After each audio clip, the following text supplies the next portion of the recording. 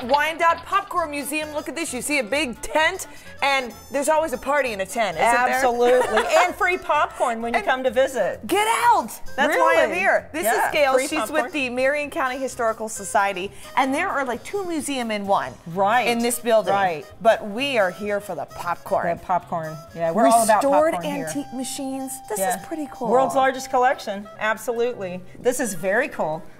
Let's start over here with the Paul Newman wagon. Oh, the Paul Newman. Yeah, this is a 1909 Dunbar Model 950. It was used by Paul Newman when he began to promote his products, his Newman's Own old-style picture show popcorn. Look at that. The popcorn was produced right here in Marion, and this wagon is the wagon that Paul used in Westport, Connecticut and Central Park in New York City to get his product off and running. Can you believe that? So, look what it is today. Yeah, here it is, right here. Wow. How many different antiques have you guys restored that's actually in this museum? We have over 50 restored popcorn antiques in this building. Goodness gracious. Look at this truck too. And this is a 1927 Model T Creeders, and it's been refitted to be a popcorn truck. It goes in the popcorn parade every year, the weekend after Labor Day. Popcorn parade. Popcorn parade.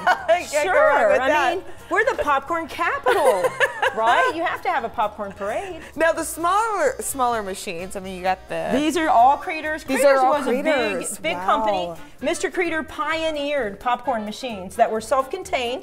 They had a little steam engine. Would you like to see one run? They still work. Yes. Yes, they've all been restored. Okay.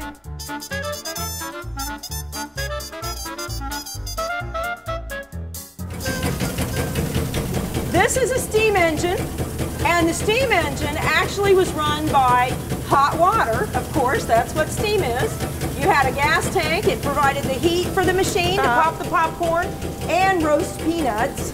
Wow. And then the steam engine provided the mechanical power to do everything. So all you had to do was put it in, take it out, and vend it. Wow. And of course, you heard the whistle earlier. No, we didn't. Okay. That way you know when the popcorn and the peanuts are ready. Everybody knew across the block, right? Everybody knew. And at the circus, these machines would go through the crowd. Some of the bigger machines would be in the circus. Smaller machines like this would park outside of theaters and opera houses and vend their products right at that time. Okay, the Creeders are very popular though. You have several of them. We do, and when did the Cracker Jacks come into play? Cracker Jacks actually were invented in the 1870s, but they became bigger during during the World's Fair in 1893, and that was the first World's Fair in Chicago.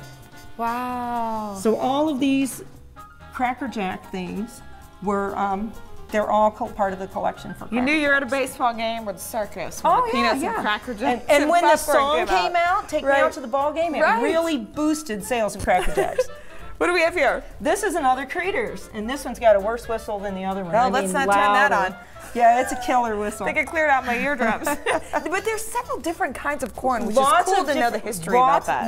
And of course Native Americans. If it weren't for Native Americans, we wouldn't have corn. Right. Thanks to Native Americans, the popcorn, all corn is descended from the corn that they grew.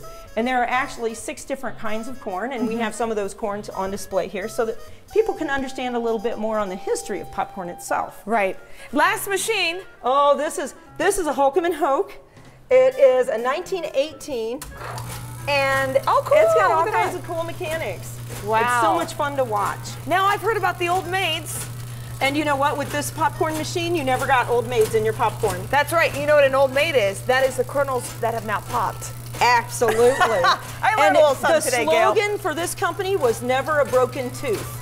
Isn't that appetizing? I love it. All right. But the Old Maids are separated. The popcorn is popped up here, comes down here, and the Old Maids fall through the spaces on the conveyor belt, and then they're drug along and drop down that tube.